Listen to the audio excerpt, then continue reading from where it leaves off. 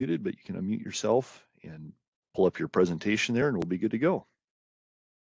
All right. Thanks so much, Benji. Can you hear me all right? Sounds great. Okay, I'm going to sneak over here and let me know if my PowerPoint's looking good. There, you're up and going. Okay, great. So thanks so much for the opportunity to chat a little bit about aquatic invasive species today. I've got a set of slides here to give you all an introduction to the topic, and then we'll see what questions you've got for me as we close out the hour. First of all, just a little brief background on me. My name is April Rust, and I've worked for DNR for getting close to a quarter of a century. Extra long when I say it that way.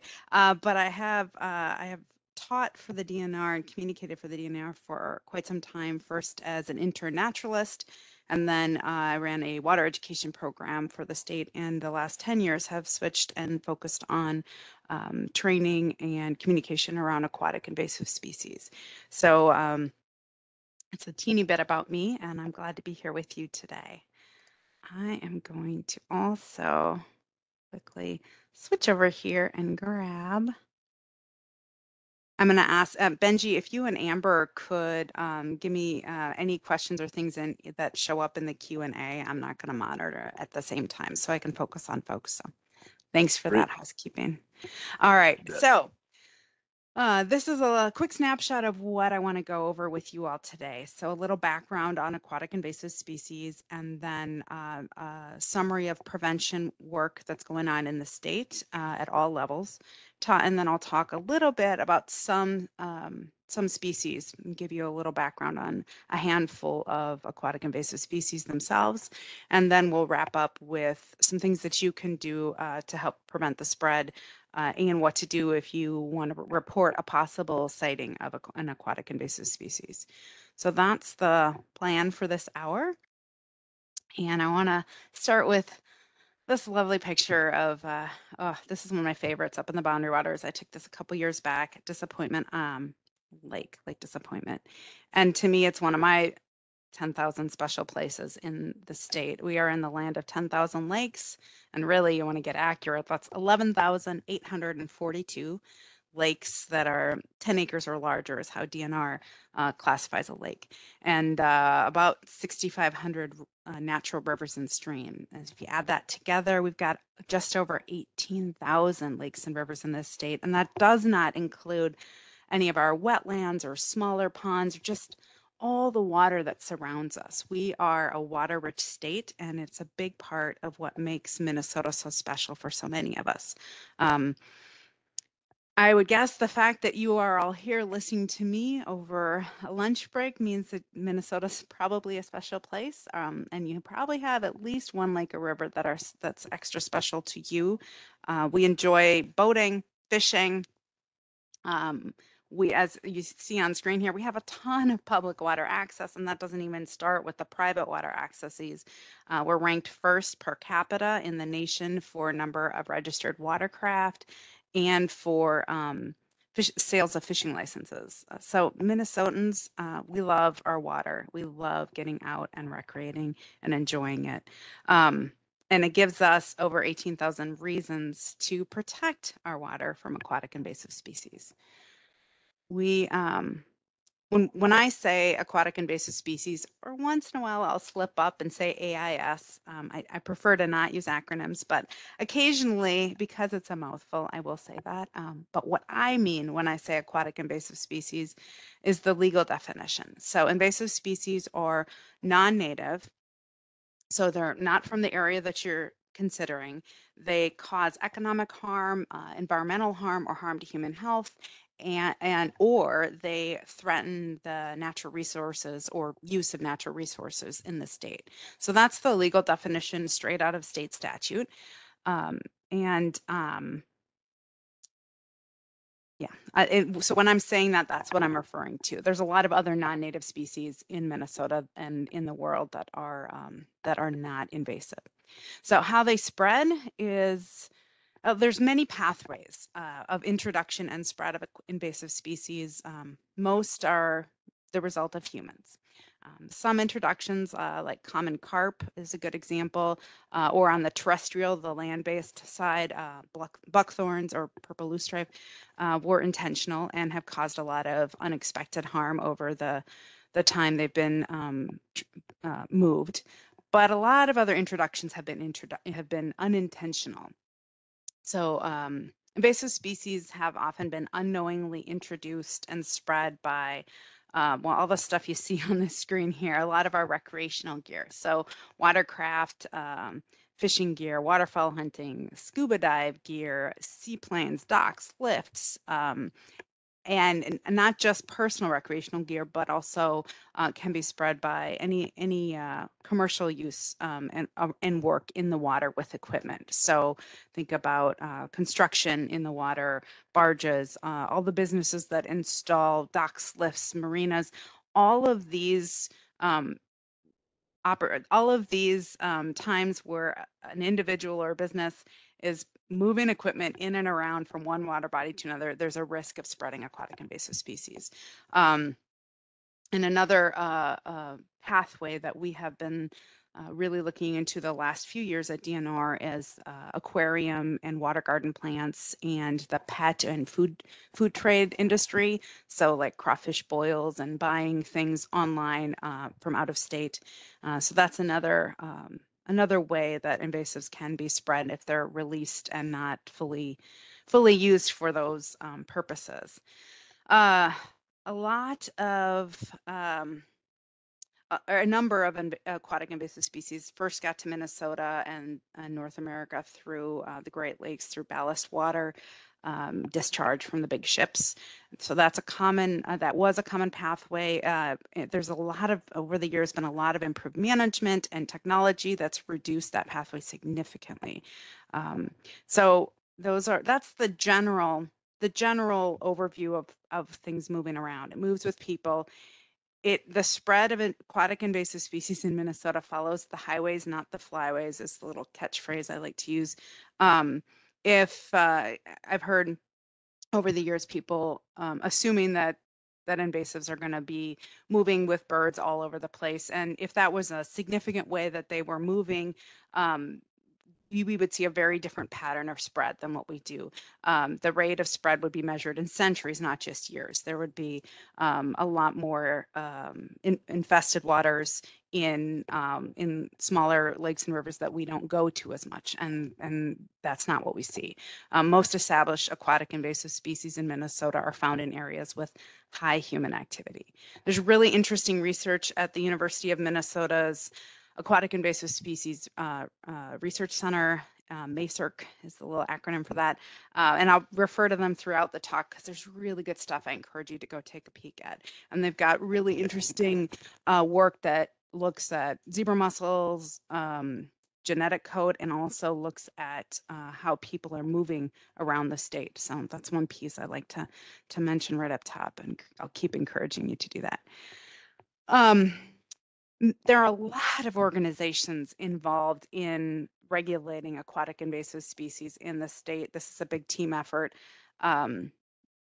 from tribal nations, U.S. federal agencies, a number of state agencies beyond the DNR, and a lot of local agencies, soil and water conservation districts, counties, cities, municipalities, a lot of nonprofits, a lot of lake associations, and citizen groups are all have a piece of the puzzle. And then just all of us as Minnesotans and the visitors that come here have a part to play in it as well too. As a state, we have a 10-year plan that is just hot off the presses. As a matter of fact, it just was finished. It's not even on our website yet because it's getting formatted to make it a little bit nicer to read and review, but that'll be on our website soon. It lays out a framework to coordinate amongst all these levels of organizations and guide our efforts to prevent the introduction, reduce the spread, and promote the management of invasive species within the state. So DNR is the primary state agency that's tasked with the authority to regulate aquatic invasive species. And so that's what you're seeing on screen here. Our purpose is to curb the spread and minimize harmful effects of invasive species. And we've got these three big goals, right? Prevent introductions of new aquatic invasive species in Minnesota, prevent the spread of invasive species that are already within the state, and finally reduce the impacts caused by invasive species to Minnesota's ecology, society, and economy. So that's the big picture. DNR itself has a number of prevention strategies, and prevention really, I always think of an ounce of prevention is worth a pound of cure. With invasives, that's very true.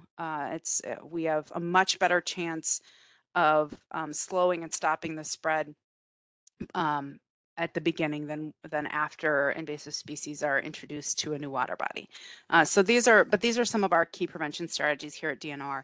Regulate and enforce the AIS laws that have been put in place, to partner with all of those local governments and federal and tribal governments to prevent the spread. A lot of coordination and overseeing the whole watercraft inspection program and decontamination program statewide. We respond to all of the and verify any reports about new locations for aquatic invasives.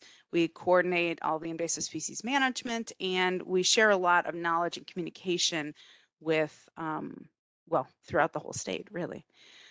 So that's a big overview of our prevention efforts. We have we have statutory authority over a number of things, but some of the key ones are issuing permits. If you want to sit down and read state statute, you'll see a lot of cases where the legislature has given through laws has given us the ability to regulate something by permitting it and by making rules around it and then enforcing those regulations. So those are the three buckets that a lot of the DNR's oversight and power falls within. And a few examples are up here. Like, we list and regulate infested waters. That's a regulatory tool we have, the infested waters list. I think we've got a link to that we can share in the chat. If you want to look up what species are in what water bodies, you can do that there. We classify and regulate the lists of invasive species, whether they're here or not.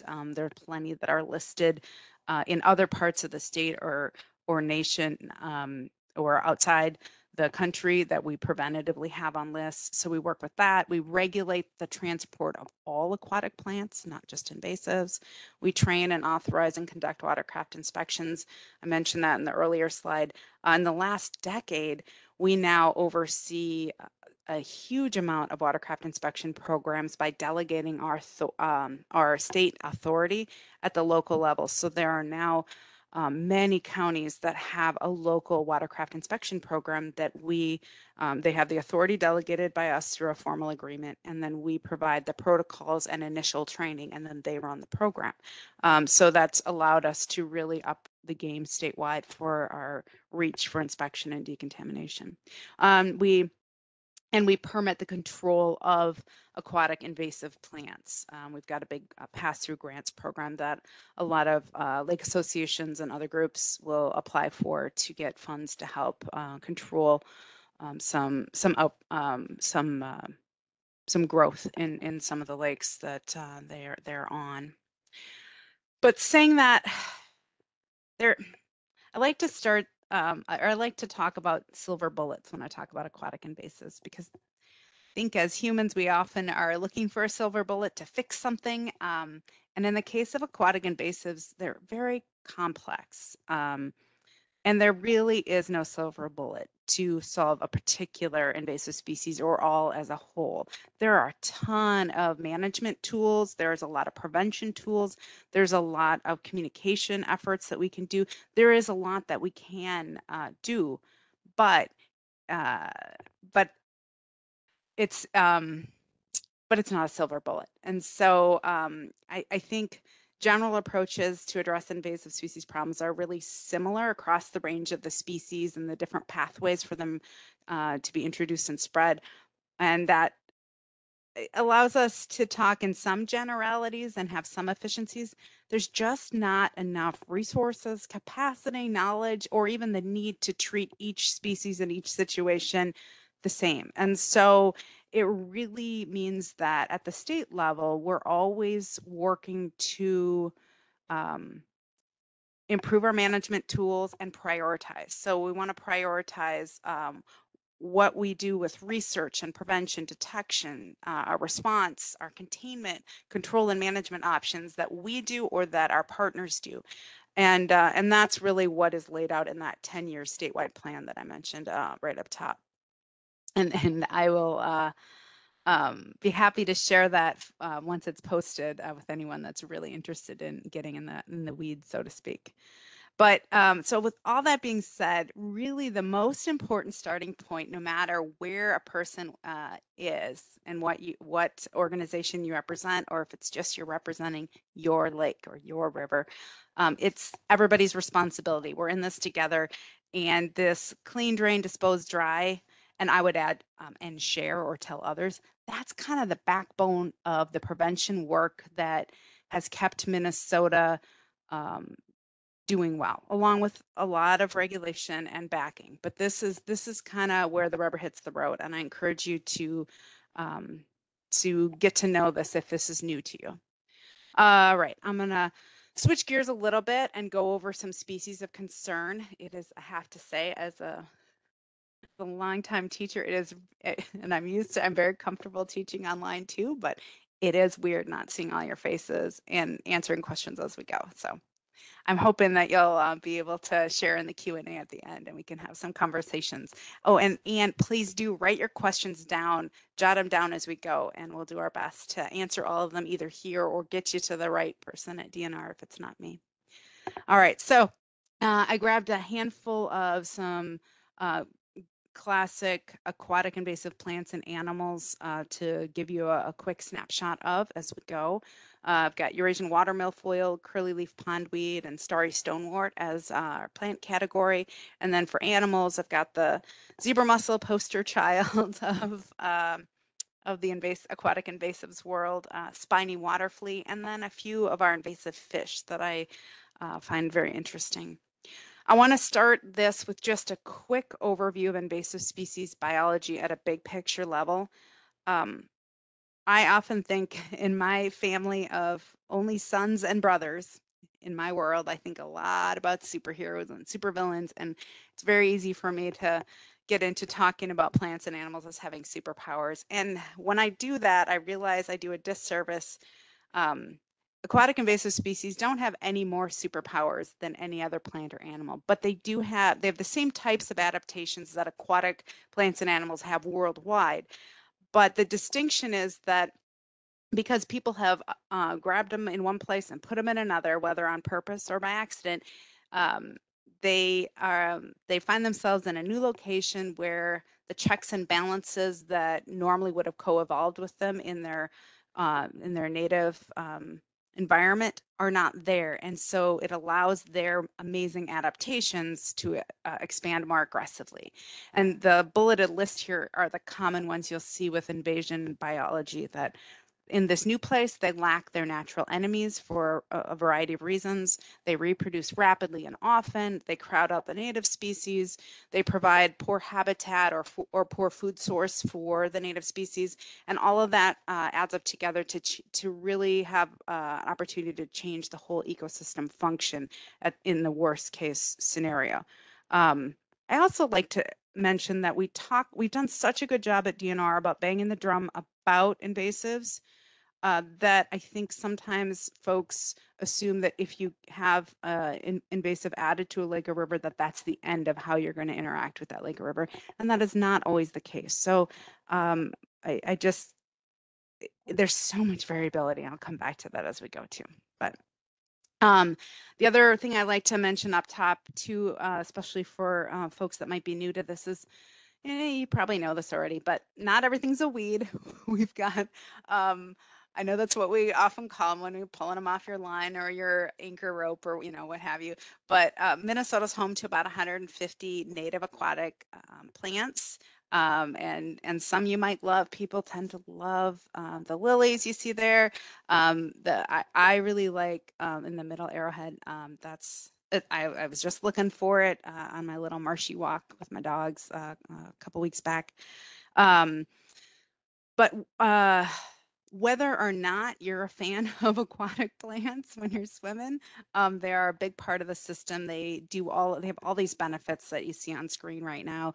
They provide fish with a food and shelter.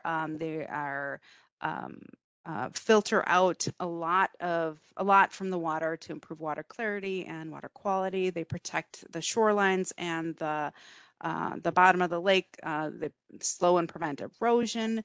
They provide food and shelter for all our waterfowl and so many other things too, and often provide aesthetics and improve economic value of a shoreline.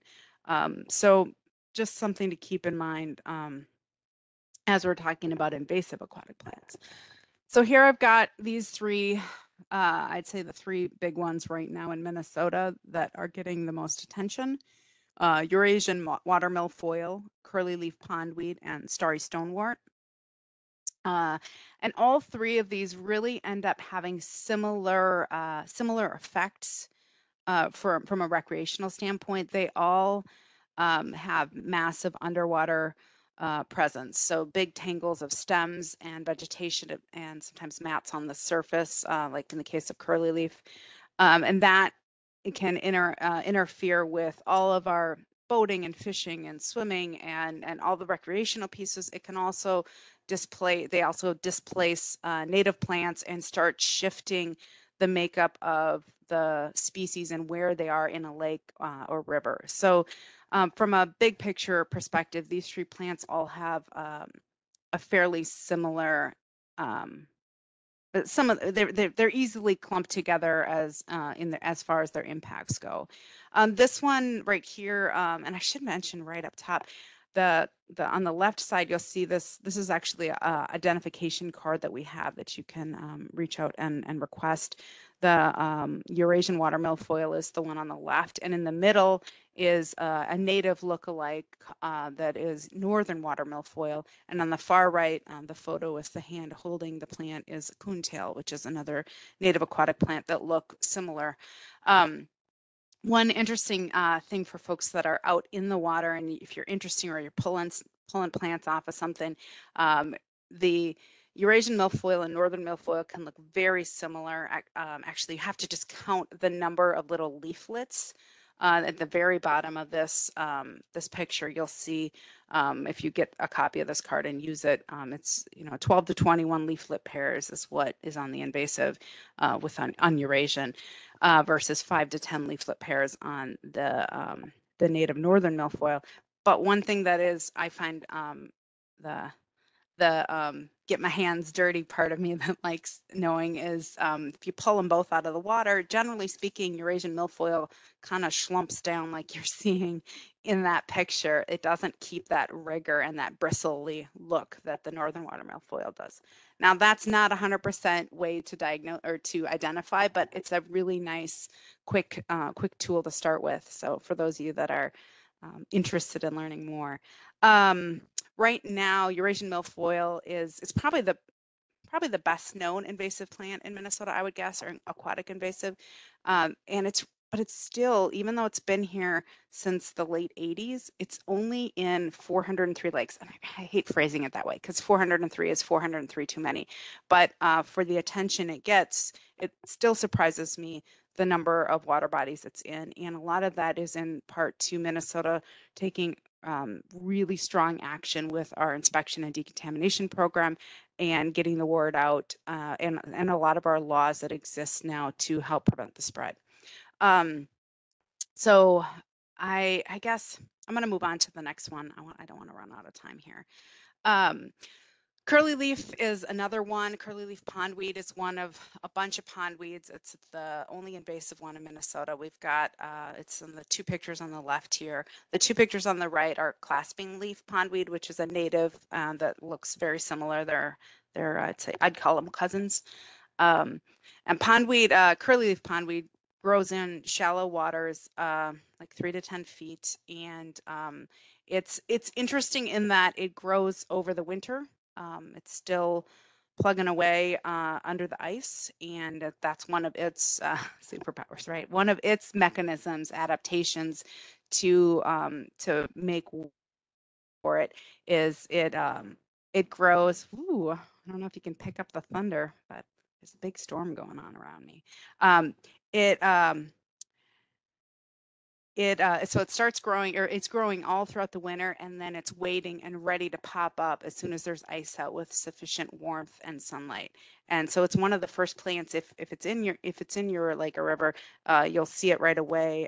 Usually it pops up, and then mid-season, it'll often midsummer. It'll often die back and sometimes ends up in rafts of dying plants that'll pile up on shorelines, which is often when people really notice it. And as you get decaying plants from it, that bumps up the amount of phosphorus in the lake, which can bump up the algae blooms and build that cycle as well, which is one of the downsides to having a huge amount of curly-leaf pondweed or any plant matter that's booming and busting in a lake.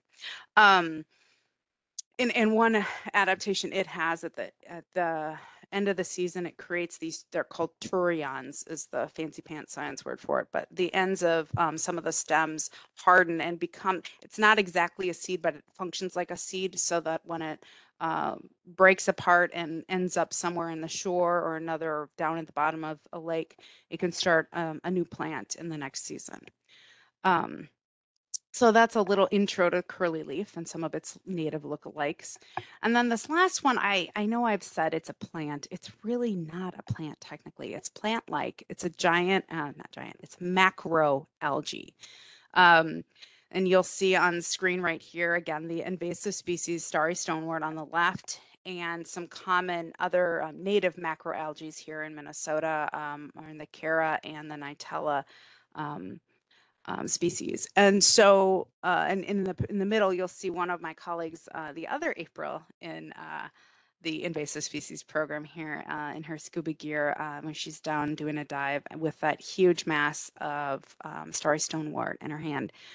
This is the newest aquatic invasive plant that's been found in Minnesota. It was found first in 2015 in Lake Coronis, and has since, with a lot of effort by a lot of partners statewide, been discovered in a total of 18 lakes at this point. If there are folks out there that are interested in volunteering and getting more involved, there's a Starry Trek event, which is a community science event where we get folks to go out for a day and do as much looking at water bodies around the state, and to see if we can find any other infestations of invasive species, and also look for native plants that might be rare or interesting. So that's one thing I would mention. I don't have a direct link for that, but it is at the University of Minnesota is the lead on it, and we're involved heavily as well too.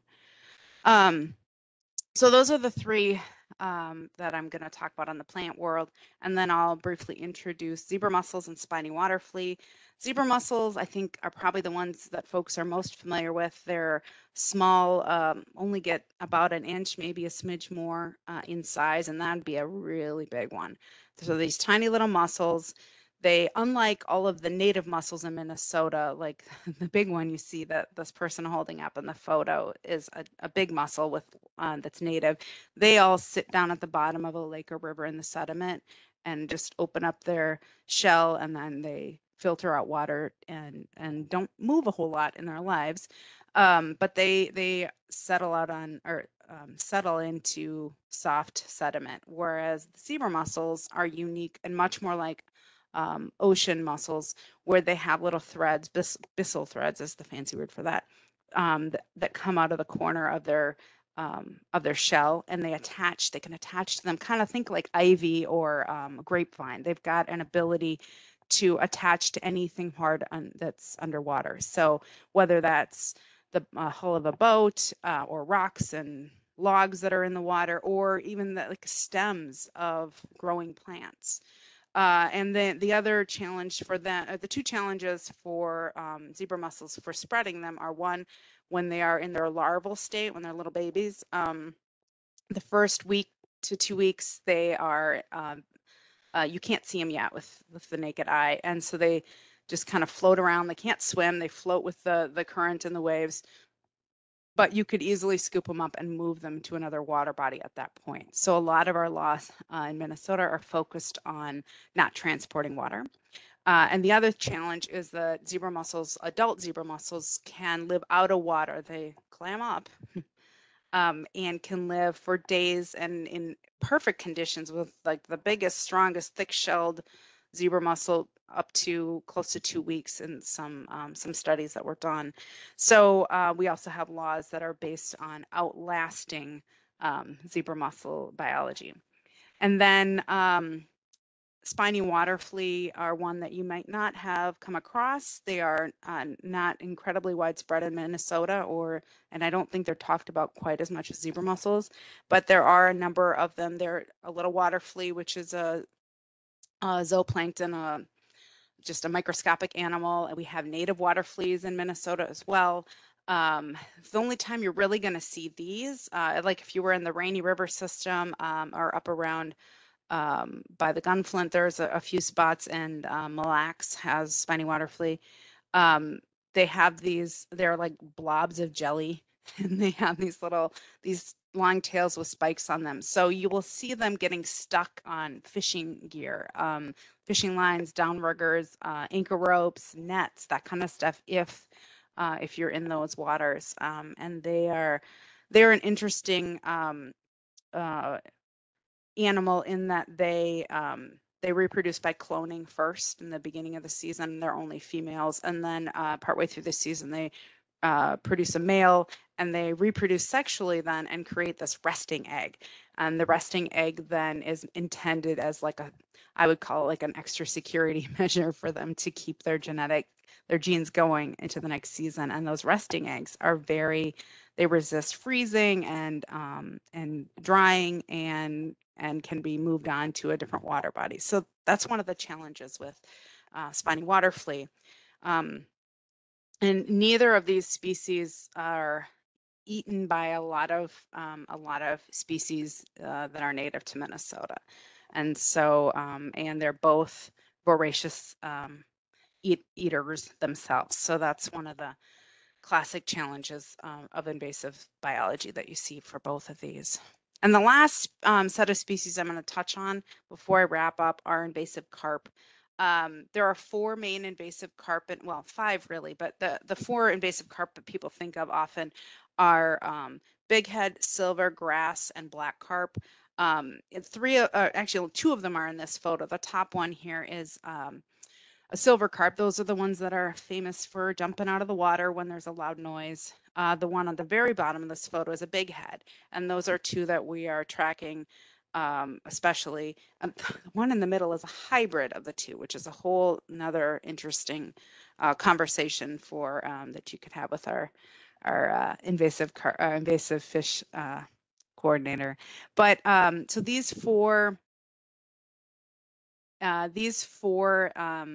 invasive carp are, there are a lot of approaches to prevent them from moving upstream in the upper Mississippi River Basin. There's a lot going on. There's contracted commercial fishing. There's collaborating with partners to remove them. Pool 8. There's a modified unified method is the technical title for a concentrated netting and herding technique to harvest them and pull them out. And then we've been tracking some invasive carp to detect and respond to upstream movement. Last year, we caught 69 invasive carp in Minnesota, including silver, bighead, a hybrid, and grass carp, no black carp at all.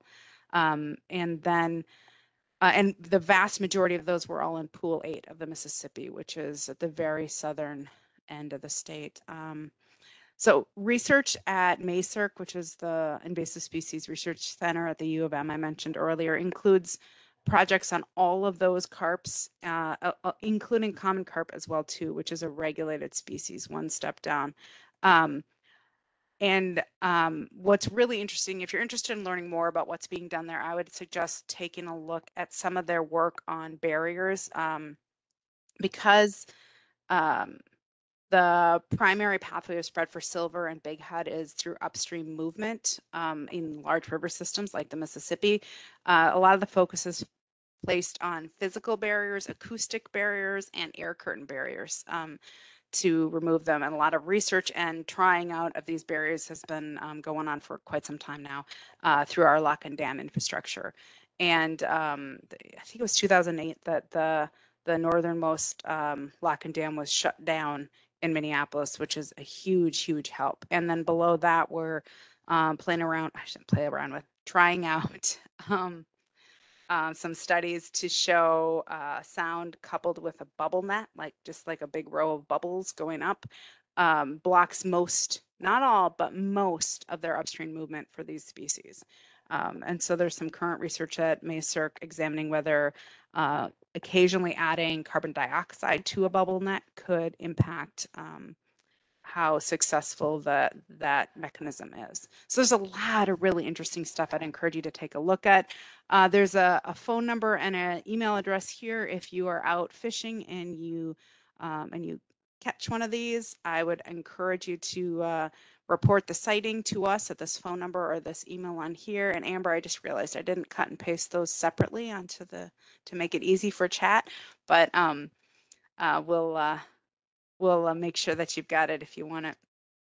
And the other invasive fish I want to touch on, because it's kind of going to be on folks' radar more soon, is invasive goldfish, which believe it or not, goldfish can survive and reproduce in Minnesota waters, and they can get up to the size of a football, which just stuns me.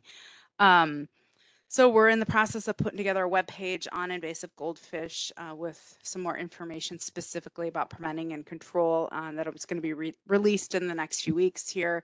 But in a nutshell, prevention comes down to this: don't release your pets in the wild. That's the baseline for this particular invasive.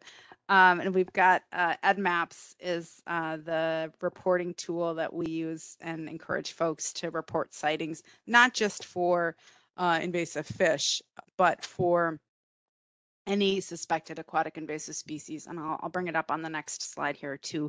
But I do want to point out Grace Lopnow, her email is here, her name's here. She's also on our DNR contacts, invasive species contacts page.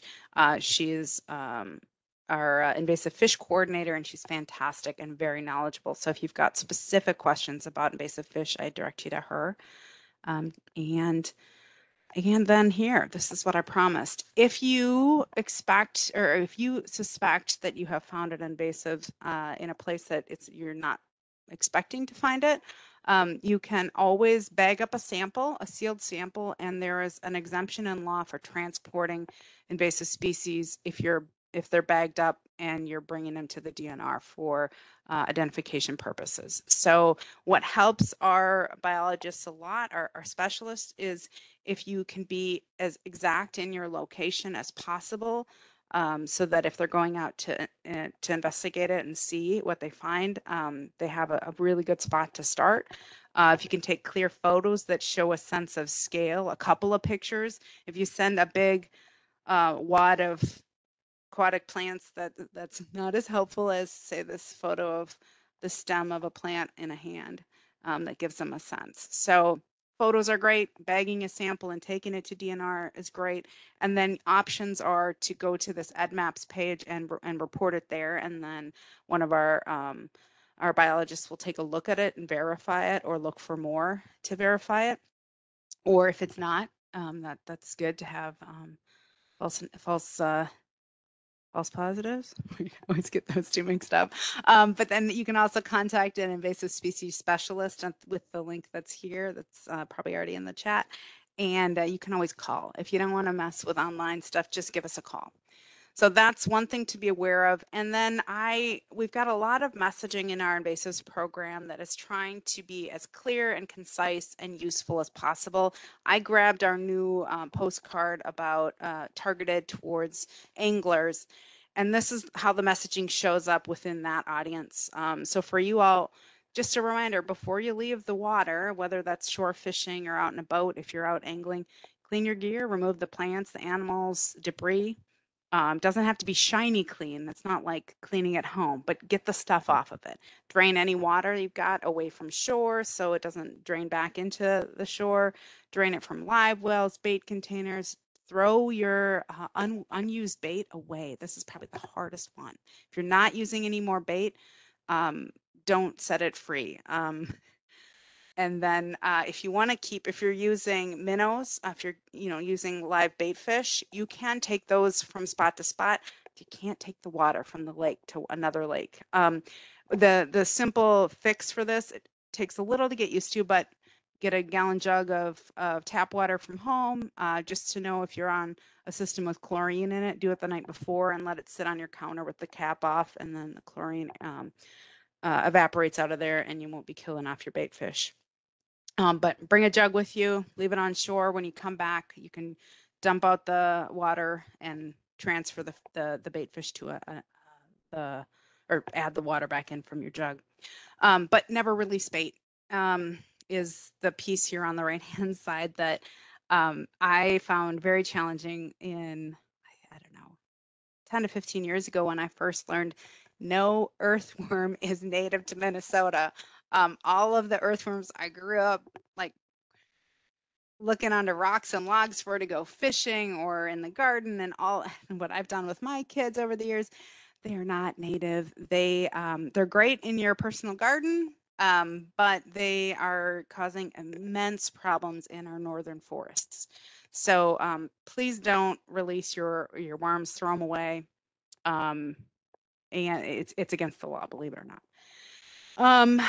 I think that's what you can do. Another thing is know the laws. I threw some on here. There's a lot of laws. It can be overwhelming. We've got a summary of them in the fishing regs. We've also got Invasive's very simple brochures now that have a list of what you should know about when you're going out, like don't release bait, don't transport water. You can't bring in minnows or leeches from out of state. We're very protective of our of that pathway into the state and of our local bait harvester businesses.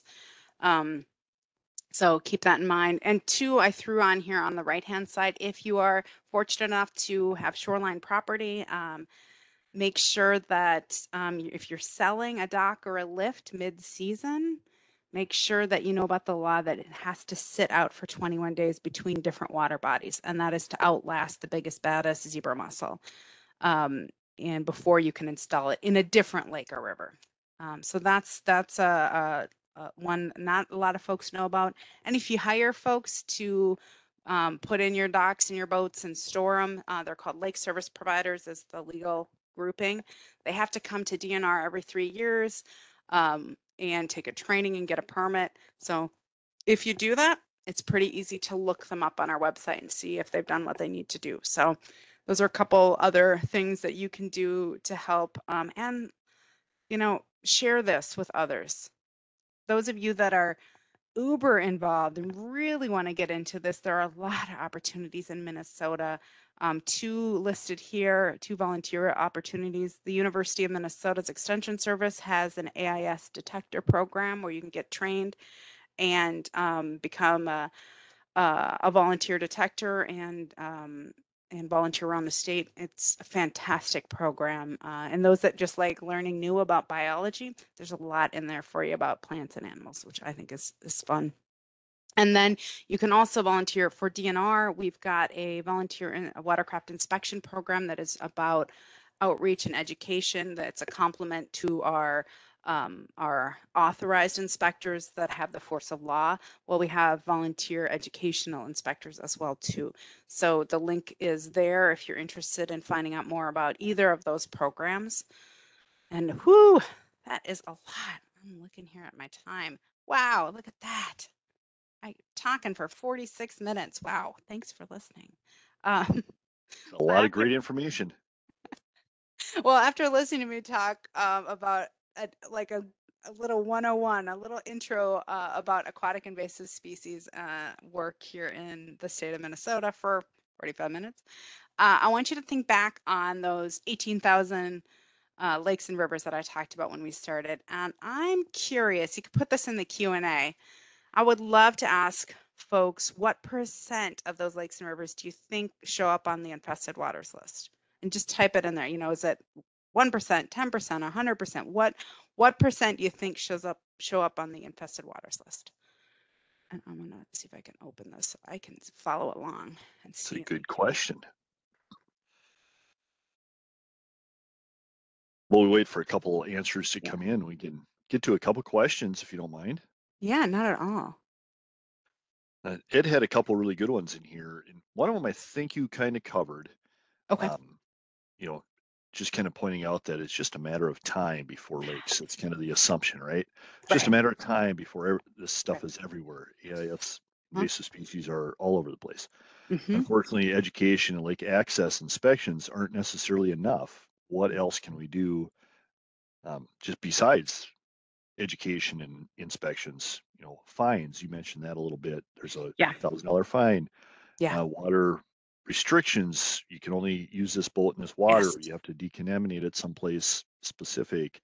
Yeah. 48-hour waiting period. Hot power washing. I think all those are kind of existing now in some Yeah. places. But I think the one thing that we really need to point out, and I think you're doing a fantastic job of it, and the DNR is, and we can certainly use everybody's help that's attending this, is sharing this information with everybody because I think in general, most people across the state want to protect our waters. We don't want to cause harm, Right. but we just have to be reminded once in a while of what those waters are and what the policies Yeah. are and whatnot. So Mm-hmm. come back Yeah. if you have lake owners, friends, people that fish all the time, maybe link them to this presentation that April just did. So I don't know what Yeah. other points you want to make on that. Well, I mean, it really segues well into the last slide or two here, where I was talking, when I was asking folks what their guess is for percentage of lakes. Did anyone throw one in there on the Q&A while we were chatting, or no? What was that? Did Sorry, I missed anyone your. throw a guess in on percentage of lakes? And it's fine if they did. Yes, they I'm did. curious what we got. So Ed guessed 66%. Nathan was 35%. We had one that was I was just reading when you were talking there. Hmm. It's over 50% of surface water. So what I'm gonna guess, or what I'm not gonna guess, I'm gonna move us on here. Boop, there we go. 92% show up on the infested, or not. Oh gosh, I gotta say that right. 92% of our lakes and rivers are not on the infested waters list. So that's about 8% of our more than 11,842 lakes are there. Now, that's not a perfect number because I know it doesn't include every single invasive. There are a few that are not on it for regulatory reasons, but it does give you a really good sense of scale. We at DNR have talked about invasive species so much. I mean, after listening to me talk about this and how amazingly tough these are, what a big challenge it is, it's very easy. I've seen in the 10 years I've worked in invasives for people to say exactly what Ed said, which is a legitimate concern and question. But I also love to share, like, hey, it's not a done deal. Not every species is going to get into every water body. And there is a lot that we can do. Um, First of all, a lot of Minnesotans know what to do. Doesn't mean they all do it, right? And that's why we have a lot of the regulations. We have some of the strongest aggressive AIS regulations in the country. A lot of folks that I hear from other states will call and ask us more about it at Minnesota DNR. And how'd you do that?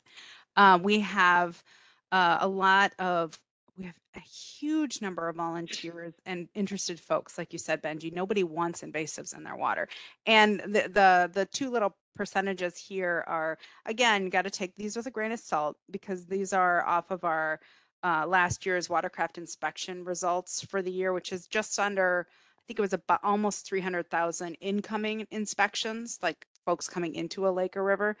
97% of those folks had their drain plugs out like they're supposed to, which is not perfect, but that's why we have then the citations that take care of folks that are not following it. And 98% of equipment inspected coming into lakes and rivers had nothing attached, had no AIS plants, mud, or water, which is, I think that's pretty telling.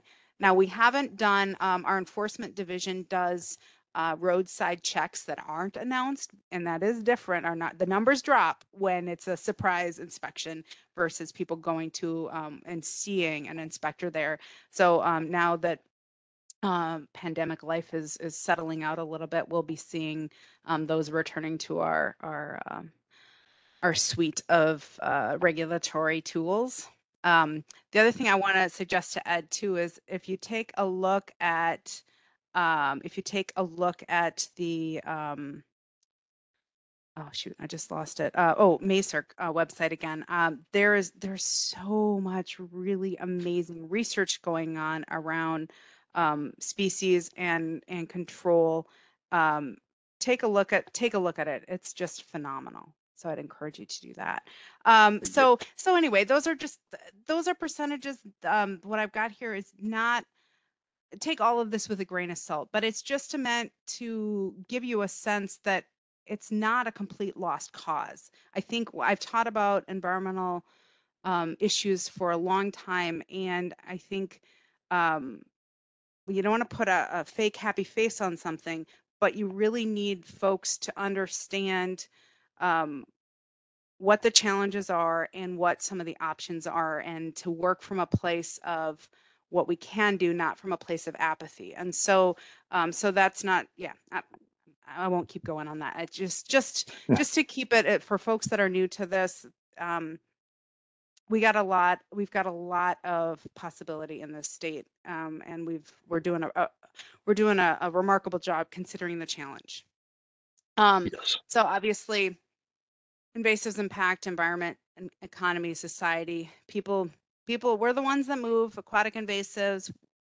We are the ones that have to figure out ways through our regulation, through our policy, through our individual action to prevent that spread.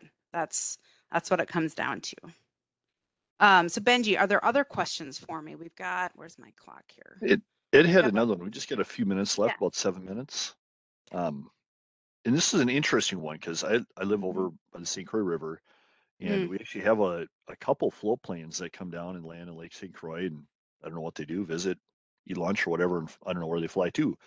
But are there any regulations for airplanes around invasive species, or do we just They assume that they fly away and everything falls off? No, actually, they are the Minnesota Seaplane Association has been really active in getting training and trying to get more regulation and training around them because they want to make sure that they are not responsible for spreading aquatic invasives. And the perception that here's this rich person coming in and dropping their junk here. And I mean, they definitely have been very active and very good as a group about making sure that they're following the regulations and inspection and decontamination of their equipment. That's great. That was a question I never Yeah, thought of, but that's yeah, a right. great point. So, and So if they are. anybody else has any questions, we just got a few minutes left here. Another thing I just wanted to point out is, Hmm. as April knows, I do a lot of environmental education, do a lot of aquatic bugs. And when I go out and collect bugs, I try to never do it in a place that has invasive species to start with. But I always collect them. It's really hard for me to bring stuff to the water's edge to get them. I do get a special permit to do this, Hmm. but I tend to bring them home, swap them out into water, and dispose of the water in my little pond that doesn't go anywhere. The the dead pond in my backyard. But um, it does take a little bit of extra work. Not a lot, but it's pretty easy to do. It's just making yourself aware of this is a step I have to go through to do this. So, like you said, keeping bait and stuff, bring the extra water with you. If you don't want to leave a jug sit outside, you have a little bottle. They should probably have one down here someplace of aquarium stuff that you put in there. It works almost instantaneously. Just a couple drops, and it'll clear up a couple gallon bucket, and you can use that also just from regular tap water you get at the site too. So I don't see any other questions coming in. So Okay. April, just want to say thank you very much for joining us today. and answering the few questions we had. And you did a great Yeah. presentation. So getting a few thank yous and fantastic overview, Lisa says. Thank you for sharing. So Hmm. thanks again. And I think with that, we can stop the recording, Cassie. And if anybody has questions after the fact, April's got her number up there and email. Yep. So you can